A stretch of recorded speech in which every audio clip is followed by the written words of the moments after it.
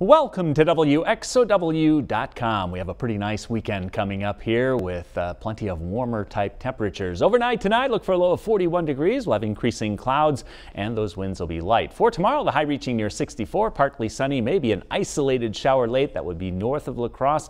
Look for northeast winds at 3 to 8 miles per hour. For tomorrow night, the low 38. We'll have partly cloudy skies, an easterly wind at 3 to 6 miles per hour.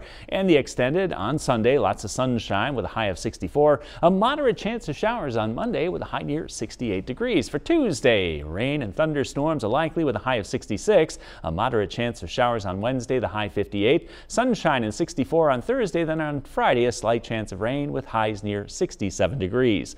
Tune in to News 19 for more complete details.